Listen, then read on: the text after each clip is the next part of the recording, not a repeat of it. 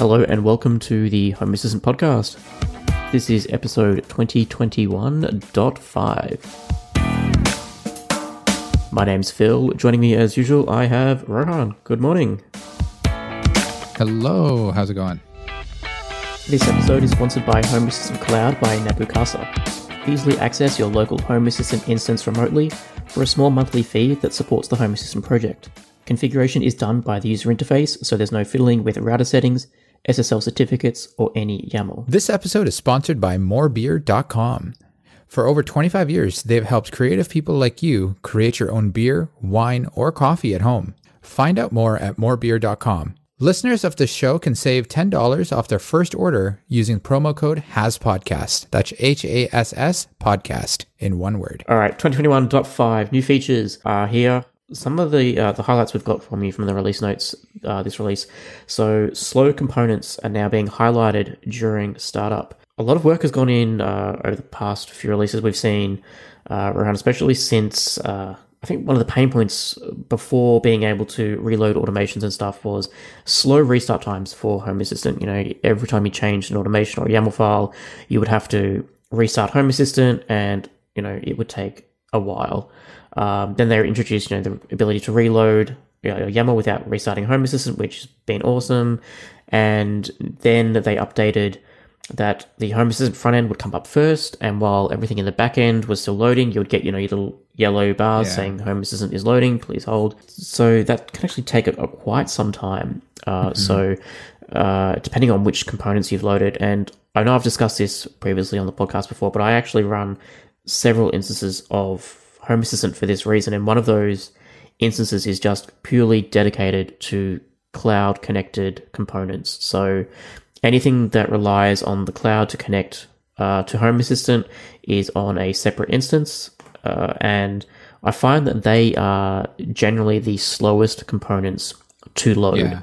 I'm thinking, like my weather service. I've got some blind controllers that are, require the internet. Anything basically that has to come in via the internet, those components get loaded in through there, and that instance takes quite some time to restart. So it'll be good to finally be able to tell which components are causing the slowness, and then I can, I guess, talking about analytics recently with Home Assistant, they've started highlighting which components are being used. Now I can highlight internally for my own stuff which are my slowest components, and then put them on a priority list to get replaced. Interesting. So have you seen it yet? How does it get displayed? Like, is it just like a notification that comes up, or is there like a chart that says, hey, here's the time fill of how long each component took to load? Or so to be fair, I don't practice what I preach and all that. My cloud instance is I rarely update that to the bleeding edge. So that's where I'd want to check this out. So I haven't seen it where it matters yet, but my main instance where I've upgraded to is pretty snappy, and I haven't had to see this message yet, so I'm not sure where it's displayed. I assume it is going to be either a toast somewhere. There is going to be screenshots in the release notes on homeassistant.io, so whatever I'm talking about now will obviously get updated there. But I think it's either it'll be somewhere in the UI, or at least there will definitely should be a log about it too. Yeah, I hope at least, because I think it'd be pretty cool to be able to just stack rank my integrations even, right? So from worst to best or whatever, and say okay, this takes the longest period of time, and I want to make sure that, again, like you said, either replace this or open a bug or do something around that, right? Or try and maybe try myself to investigate why is it taking so long. Maybe it's just me in my instance that's taking so long. Whatever, right? So I think that'd be kind of cool to. So I'm personally really curious to see how that looks. I think for quite some time there has been a warning or something in the Home Assistant log, saying, component X is taking more than 10 seconds to load or something like that. So I assume it must be brought into the front end just to highlight that a bit easier. Interesting. Okay, so maybe that's what it is. Because in my mind, I was thinking it's like how in like Firefox, if you're trying to do like if you go into the web console and start to see what components are taking long to load on this website or whatever, and it times that. So I was thinking maybe it's something like that. But yeah, you might be right. So and it's definitely not going to block Home Assistant. So the idea being that they'll just let you know this component is taking a while. This is why Home Assistant isn't ready yet. And then once it's finished, as usual, your Home Assistant instance will come back up. Yeah, that makes sense. Some other improvements, recorder performance and the database updates. So that is actually really nice to see. I know the recorder component a lot of times is what actually ends up being slow to load, right? And I know for a fact that if because I moved mine off and moved it to SQL, so if my SQL server isn't up yet, it basically just grinds to a halt and until eventually it times out and gives up. So I'm glad to see that there's some performance improvements in Recorder. Hopefully that's around how it also loads rather than just in general. But it sounds like they've also done a bunch of upgrades in terms of how it performs as a whole in terms of actually recording each line that it needs to record, right? So it sounds like it doesn't write as frequently, which hopefully is a good thing and gives it a bit more of a performance boost and gives some of that CPU or IO back. I think this is going to be awesome because I have a lot of entities just from random devices, right? Like think all the stuff we have, like I've got, motion sensors in every room that also report light levels and temperatures. Rohan, I think you're still using the Xiaomi plant sensors that come in via Bluetooth, right? Like every single time one of those devices gets updated, it was previously doing a hit to your database, right? So it's writing to your disk. So the fact that, they're going to reduce the number of times the record component needs to write to disk is, that alone should be a bit of a performance improvement. And I think even and I've gotten to the point where I've taken off, within an integration, I've turned off certain things. So for example, I won't say her name, but the Amazon Echo media player integration, which I love, but there's a bunch of components in there I just don't use per Echo that I have. So the position of the do not disturb switch or whatever, again, those kind of things I personally, my automation I don't use, so I've just removed it flat out just so that's less things that it needs to keep track of and hopefully improve the performance as well, right? Just on the Amazon Echo Dot Disturb, it's interesting that you don't use that. That's one of my favorite automations for the media player component. So I was actually going to bring that one back in because what I was finding is, because before I was actually looking at it as if I have a switch turned on, like a virtual, it's a binary sensor that it turned on in Home Assistant, then play the sounds, otherwise don't. Yes, yep. Right. But it, again, that because in my head, I'm thinking the world revolves around me. So anytime I open the door or close the door or whatever, but what happens is Amazon, I get a package and my notification goes off and I'm in a customer meeting or something and you just see that. Exactly. Yeah. Right. So, I am actually planning on bringing that one back in, but good call out though. So that was my total use case, right? I got my family, the Amazon Echoes for during lockdown, so we could call each other. And of course, they would call at inconvenient times during work days and all that, podcast recordings. So as part of the, even just as part of this podcast recording routine, I tell a little lady, that we're about to record a podcast and she goes ahead and puts all the echoes around the house in Do Not Disturb.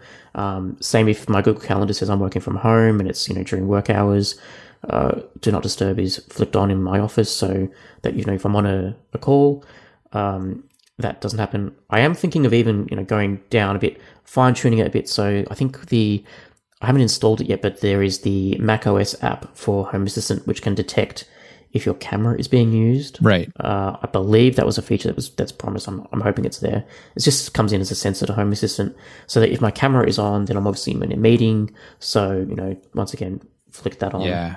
I actually built again, without using the Do Not Disturb, for my binary sensor, I've actually got that being triggered by my status on my present status on WebEx. So basically, if it says I'm in a call, I'm presenting, anything like that, it actually automatically flips it on for me. Which that's cool. Yeah, so it's pretty handy. I know a few people have also done that independently of me or talking to each other. And I was talking to a couple of people. Yeah. Oh, I do this too. It's like, okay, so everybody's had the same look and feel or same idea concept. My most recent venture has been into, I've started to try and, so my condition logic in automations is getting out of control, right? Like I just have so many and or branches going on. So I'm trying to move a lot of my conditions into like binary sensors, like template binary sensors. And so one of those things that I've done now is like a binary sensor for whether or not announcements should be, sent around the house. Yeah. So, like, is it between, is it daylight? Am I in a podcast recording? Is it a work day during work hours? And then as long as, once all those template conditions have been evaluated, and that will dictate whether or not the house can, basically send out a global announcement. Still fine tweaking it, but I think those sort of ways might be better than all this condition logic that I have to copy around to all the different automation places. Yeah, and that's the nice thing, right? Like, so I have an automation basically to turn off that binary sensor after 5 p.m., but at the same time I might still be on, because I cover multiple time zones. So even though it's 5 p.m. my time, in Pacific Coast or in the prairies it might be 3 p.m., or in the Pacific Coast it might be 2 p.m., right? So again, I might still be on calls. So basically what happens is I just get it to check once a minute. So even though, okay, great, 5 p.m. it's triggered, and then 5:01 it'll go in and actually look and check my WebEx status again. And hey, it says Rohan's on a call. Great. I'm going to make sure that I turn that back on. So technically, I guess I have a period of potentially up to 60 seconds or 1 minute, whatever, that I'm, I guess, in a state where... That's not true. Yeah. But I think that's acceptable risk, right? I'm okay with that. One thing I like to that they've done with the recorder performance too is the database updates now don't block Home Assistant from loading. Yes. So previously, if they had like a big database upgrade, which I believe 2021.5 has, remember, it might be a huge upgrade, but there is a database migration at least, you would just have to sit in limbo waiting for Home Assistant to do its upgrade. Is it working? Is it not working? So... that is good to see. Yeah, I've never had it fail, but I have had it take a very long time, especially before I moved it to MySQL and I was using just I guess a text file that it uses, right, for NoSQL or whatever by default. Yep. Yeah, and that can take a very long time. So I'm very happy to see that too. Yeah, that's awesome. So there's a new look for the integration dashboard. I believe so if you've started using the UI to manage your integrations in Home Assistant, you'll notice the big cards. And they should now be a lot slimmer. And there's a brand new look, and the integrations will now highlight those that rely on the cloud. There will be a little cloud icon in that page, and if it's using a custom component, so if you've either installed something through hacks or you've created a custom component just for yourself, there will also be a little package icon in that integrations list. So good to see some love coming around into these little user settings. Yeah, it's really nice. I just opened it up as you were talking there, Phil, and I actually like the smaller size. I just think, again, before it was massive and it wasn't really giving me a ton of information. So why is it taking that much space? I really like this, and I like the fact that, hey, Ecobee uses a cloud, whereas ESP Home doesn't, right? Like, I like the delineation there. You can tell right by looking, and anything that's failed to set up is highlighted in red. Again, like custom packages and whatnot. So that's really nice to see. Yeah, that's excellent. Also, Docker images. So now the Docker images are hosted on the GitHub container registry. So you can choose to go from there, or you can still use Docker Hub, which is what it was before. That's what I use, and it's fine. So I don't really need to change anything.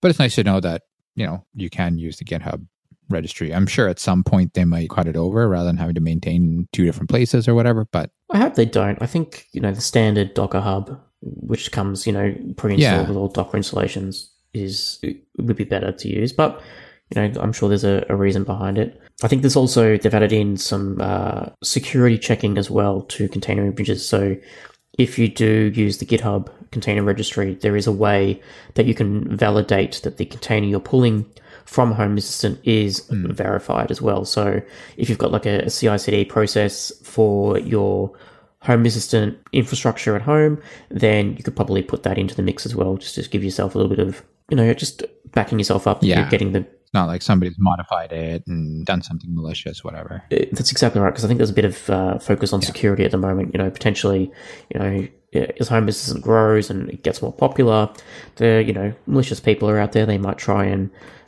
distribute a malicious version of Home Assistant that's designed, to spy on you or sniff traffic along your local network and gain access to your systems that way. So I think that makes perfect sense. Something else coming into Home Assistant this release. So restarting a Home Assistant will now display why it isn't restarting. So if you've ever pressed the restart button in Home Assistant and it just won't restart, the button will now give you feedback as to why Home Assistant can't restart. It's most likely due towards a broken config, like if you've got a YAML syntax error somewhere. If Home Assistant was to restart, then it just would come back with an error anyway. So restarts should now also be a bit faster. I believe during this month, the team went through the top 35 integrations that are being used by the Home Assistant community, and they were audited to ensure that they restart as quickly as possible.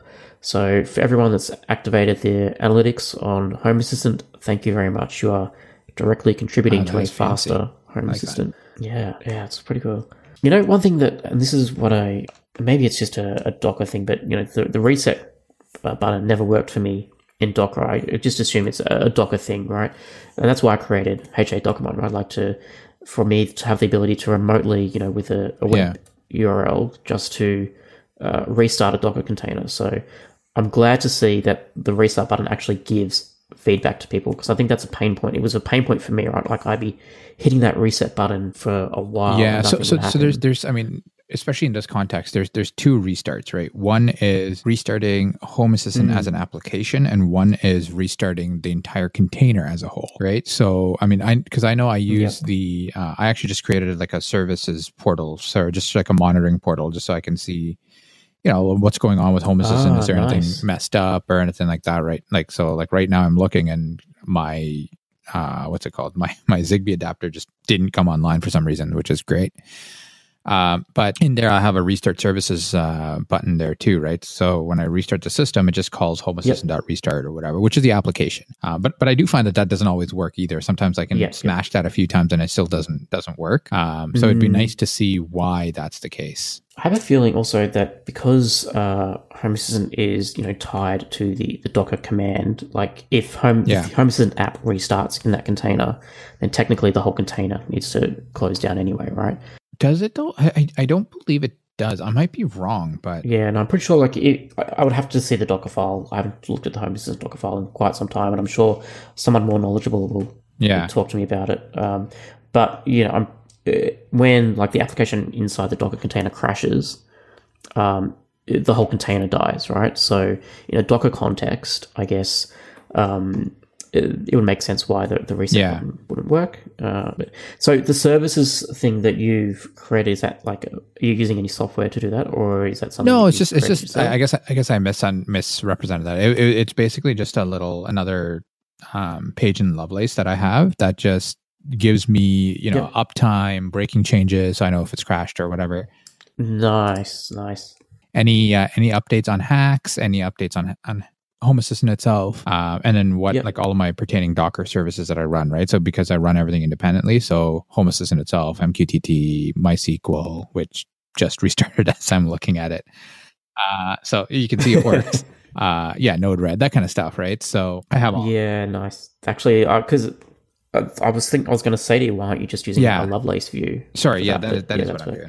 I've actually, I've taken it to the next level, and so obviously I've got multiple instances, which means they're running on multiple hosts. And so I've started using like port scanning from one machine to another to determine if a container is up on. So right now, like for example, I've got, like sonar, LiDAR, radar running behind a VPN in my Synology NAS. And if the VPN container goes offline, they lose access to the internet. Everything dies, yeah. Yeah. But that doesn't necessarily mean that those containers go down. So when the VPN reconnects, they don't have access to the network anymore. But from a Docker perspective, they're up, they're healthy, they're running perfectly.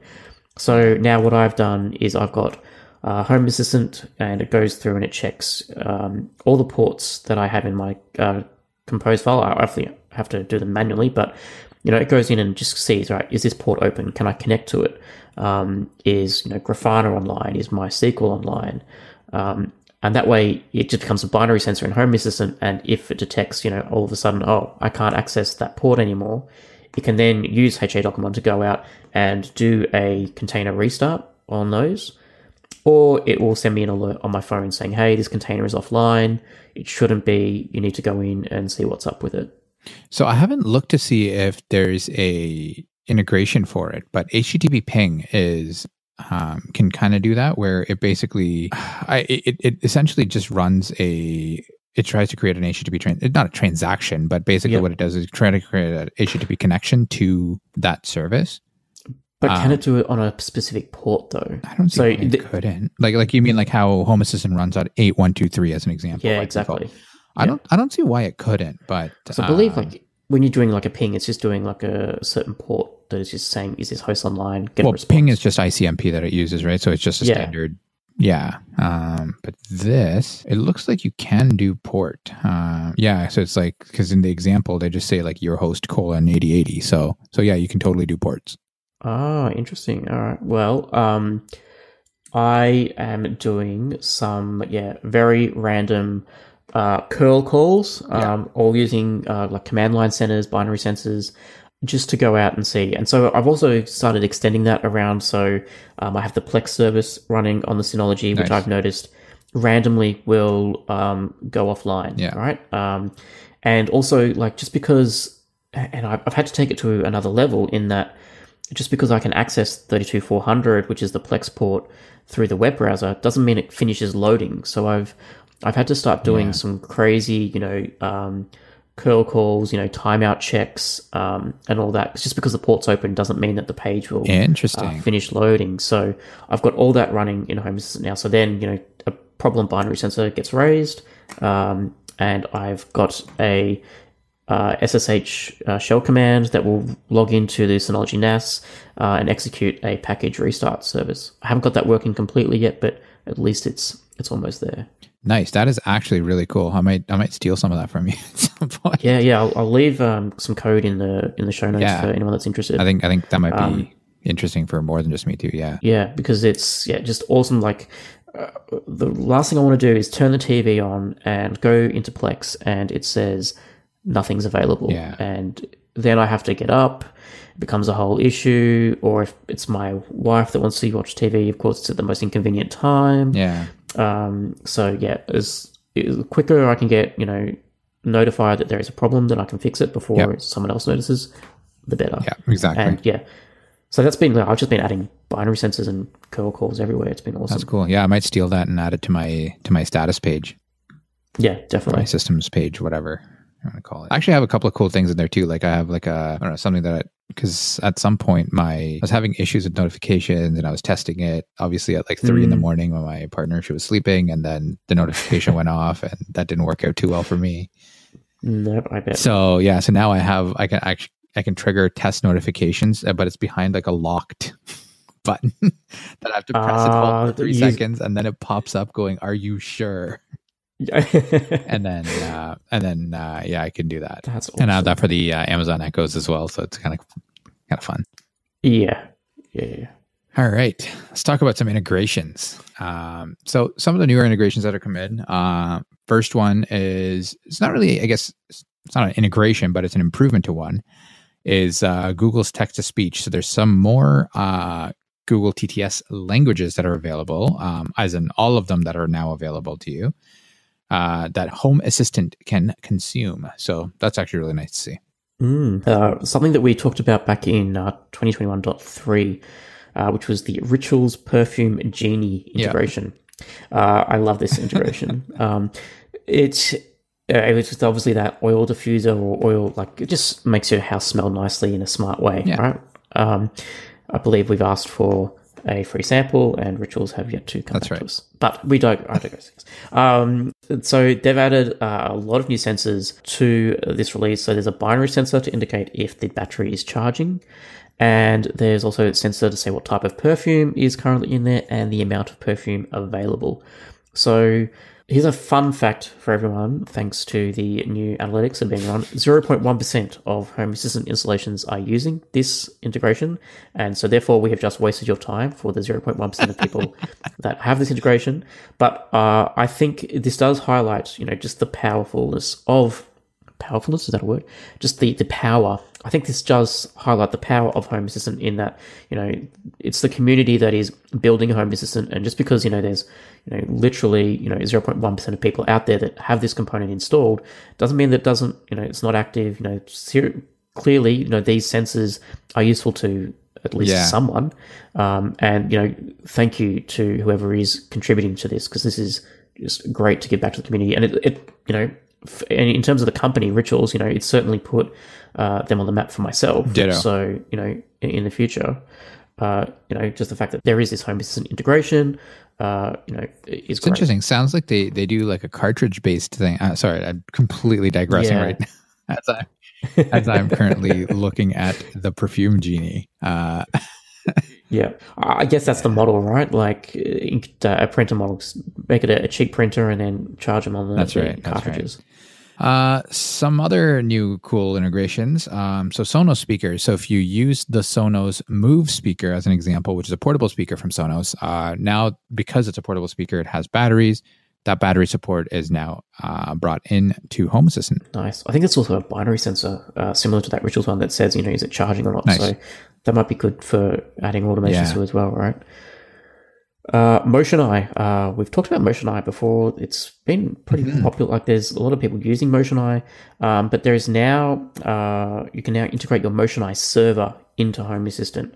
So that will become like a proper integration. So yeah, good to see that. Rohan, how's your imaging going? If you're detecting your delivery men, have you done any work on that? It's exactly where I left off the last time you asked me, which is the container's running. It's definitely consuming power, and I've done absolutely nothing towards it. So, yeah, that's why I wouldn't expect anything more from you. It's there. It's right.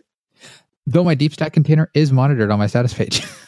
Why? I don't know, but it's there. Perfect. Progress.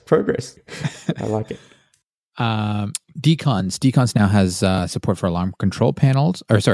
Using decons, you can now Home Assistant now has support for alarm control panels.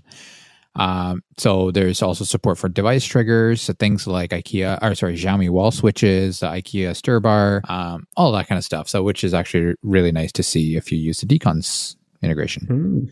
That IKEA stir bar switch, I've only just, it must be a new switch or something. I've never seen it before, but I believe it's designed either for lights or something, because I think it's got brightness control on it as well. It must be like a button-based ZB button. So yeah, really cool. I was previously using their, they've got they look like radio dials, but they're designed for their blind controllers, so that you turn it like volume up, volume down. You can push it. I've got that integrated as well to do.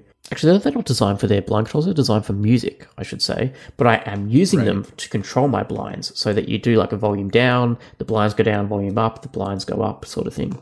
So yeah, I really like these IKEA Zigbee switches. Like pretty good quality. Yeah, your blinds aren't IKEA blinds, are they? No. Yeah. Okay. So you're just bringing it all into Home Assistant, and Home Assistant is just using that as a knob essentially, or as a physical slider, equivalent of a slider in HAS. The only thing I don't like is that when you change the dial, that it's not, like if you're changing the volume on a radio, as you turn the dial down, the sound would go down, right? Doesn't happen instantly enough for me, so that you'll flick the dial, Home Assistant will get it's moved X% or something like that, and then Home Assistant will then have to go in and move whatever to that percentage, right? So it's not like you don't get that instant feedback. So there's like half a second delay or whatever. Yeah, potentially even more, depending on if the battery device has to wake up and all that. But these are just things that you can live with. I think that's why when they're paired natively with the Sonos speakers that come from IKEA, they work instantly because they have, like that tighter integration. Whereas with these, I'm going through decons and then back out into Home Assistant and then back out to the third-party device at all. Yeah. And it depends on how fast or slow decons is processing it. What else is going on? Home Assistant is a recorder doing 1,000 things. Yep. Am I streaming something from Plex and, consuming my local bandwidth? Yeah. So Picnic integration. So for those in the Netherlands, you can now see information in Home Assistant about your Picnic delivery orders, including deliveries and cart contents. So I think, Picnic, I think we were talking to Paulus about this, like offline in one of the episodes. It was a pretty cool service out in the Netherlands. For those people in the Netherlands, you now have that. And I'm very jealous that you can see your contents and delivery status in Home Assistant. That's right. That's where I'm looking for my, what did I order? Yeah. Some breaking changes. So a few integrations moving away from YAML to the UI. So again, we've seen this across quite a few releases now where they are moving to a lot of these, moving to the UI first. So a few of those integrations that are moving over, Google Maps travel time, Waze travel time, Unphase Envoy. I am probably butchering that, but sorry, that's what you get for naming it. EasyViz, SMA Solar, AVM Fritz Box tools. So I don't know what half of these are. I know the Google Maps and Waze travel time. I've actually heard of Unphase as well, so that's cool.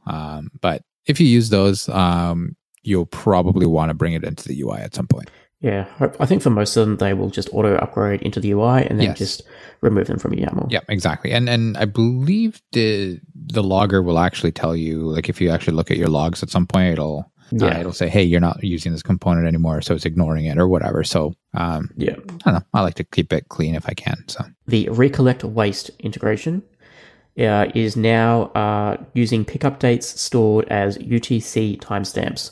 So if you're using the states or the attributes of those directly in your automations, you will need to adjust for the updated time zones. So they will be now in UTC time as opposed to the local time of wherever it is. It should be easy enough to then convert that in Home Assistant, either using a template or something else. Growl, if you use Growl for notifications, so GNTP as well as what's called. So if you use that integration, it has been deprecated and it's going to be removed from Home Assistant in 2021.6. That's the next release. So at that point, move off of Growl. I believe that whole project has shut down, which is sad to see. That was pretty popular. Yeah, I haven't followed it, but it is sad to see. I used to use it back in the day for notifications of whatever. Hey, this thing downloaded or whatever, right? So I think, if you are looking for something that you can use for notifications, Home Assistant have a whole bunch of notification platforms from Facebook Messenger, Pushbullet, all that. But even the Home Assistant apps, I was mentioning before the macOS app for Home Assistant, and that's another reason I would want to install that app is just to have the ability to have notifications come in into my Mac on my screen as opposed to my phone. Definitely replacements for it. Yeah, exactly. ecobee climate devices will change the reported temperature precision to their current temperature attribute from whole degrees to a 0.1 degree increment. Automations which rely on whole number precision may need to be adjusted. So you may need, if you're doing like above or below, or if the temperature is at this exact temperature, then you may need to adjust your automations. I think 0.1 degree increments makes sense. Get a little bit more fancier. Yeah. And I think that is 2021.5. Rohan, any other quick wins you've had this month before we go? No, I mean, it's pretty standard as it is. Just nothing really going on, nothing really changing, nothing really, whether it's Home Assistant or anything else. I got, hopefully people notice I got a new mic set up. So I don't know if you can tell the difference, but hopefully you can. Yeah, let us know. If Rohan doesn't sound as good, we'll replace him. That's right. It's the easiest solution here. We've got him a new microphone. If it doesn't sound any better now, we'll just have to replace the host. That's it. That's right. So that's the only win I have, and that was because my microphone stand was falling apart. So I decided to buy a new mic too. So fantastic. Perfect. All right. We'll see you guys soon. Take care. If you want to share your home assistant journey or come on as a guest, reach out to us at feedback@hasspodcast.io. That's HASS podcast.io.